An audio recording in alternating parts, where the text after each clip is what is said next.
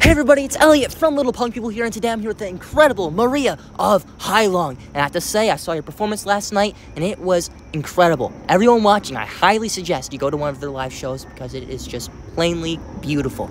Are you ready? Yes, I'm so ready. Let's do this.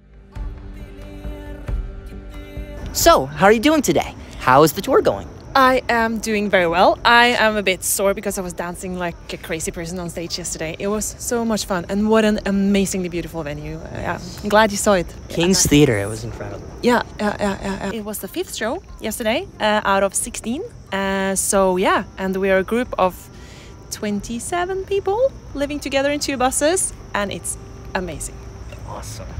Your singing voice is beautiful and angelic. It makes me feel better. How do you feel when you're singing, if you can describe it in one word? Tranquil. Great choice. Which song from your latest album, Drift, means the most to you? I must say Anuana. When Kai showed me the ancient lyrics, I could just sing it right away. So there was something there, the melody just spoke to me, I guess. And then we managed to make a music video that told the tale of that story, how we pictured it when we made the song very well. So yeah, that's very close to my heart. Just natural. Yeah. Right into it. Yeah. If your music could heal one thing on this planet, what would you want it to heal? Nature. Especially with climate change and stuff. Yeah. Great choice. If your music took the form of an animal, what animal do you think it would be? I think it would be a unicorn. No.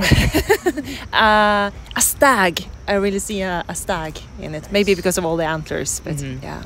Definitely. Goat, stag, I can see it. Yeah. If you could live in any time period instead of right now, what period would you choose? Oh, that's a good one. I think ancient times were harder than it is today, because today we can get food on the table and we can be warm if we're cold and all that. But if I was living in a warmer climate, I would say the hunter-gatherer Stone Age, just because they were experiencing everything for the first time, and I think it must have been exciting.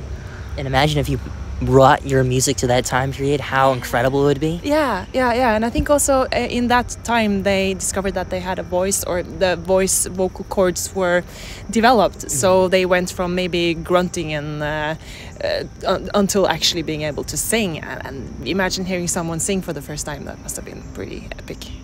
Without a doubt. Your music has helped so many people in life. What records helped you the most in life?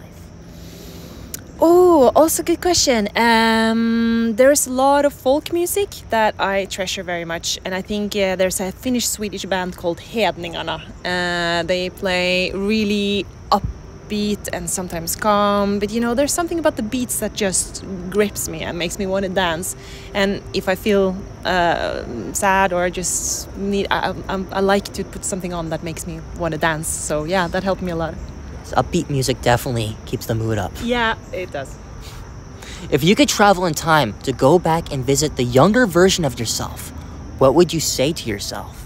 Oh, I would say, don't worry, and it's all gonna be fine. And don't stress about finding out who you are, because just live and you will find out. Be yourself. Yeah, exactly. Yeah. Since Heilung means healing, do you have positive hopes for the Earth and the human race? I do. I see a lot of potential in the human race, and I just wish that we would get smarter a bit quicker.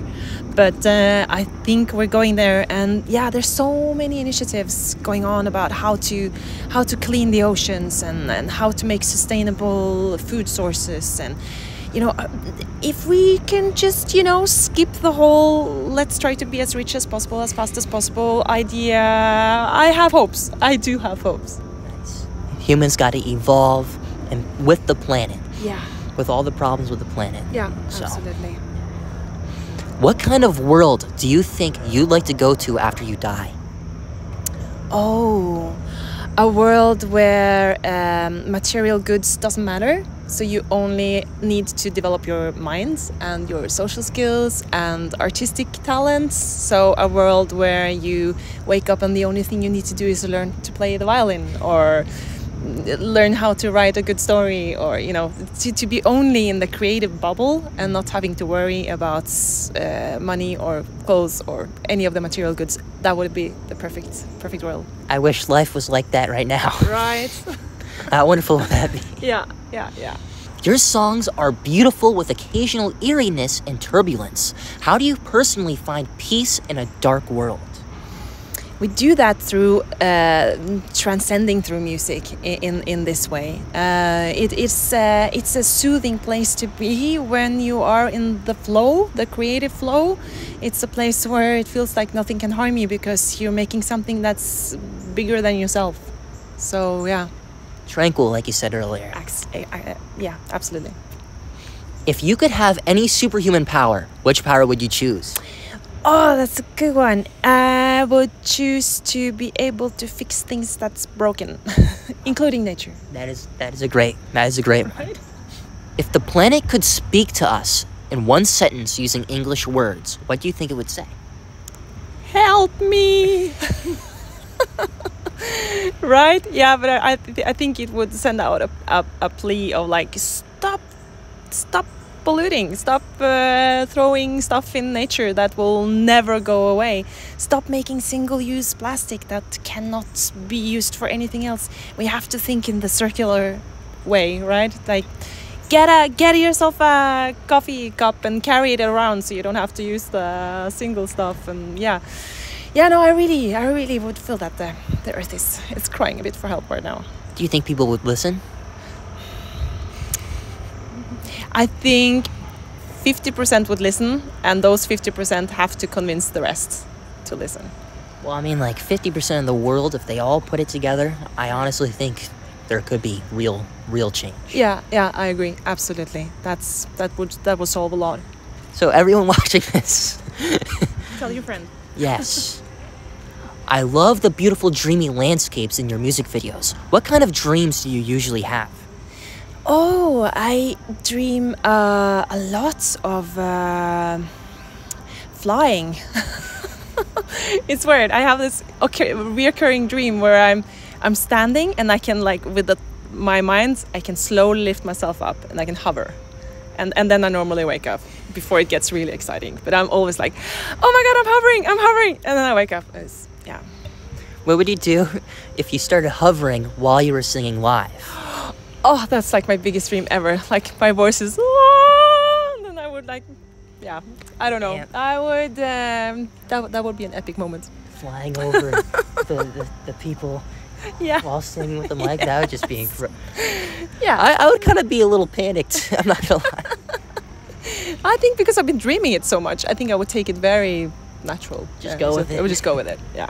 That'd be probably a wonderful experience. Right. Do you think that there are better planets in the universe that we don't know about? Would you rather live there if you could?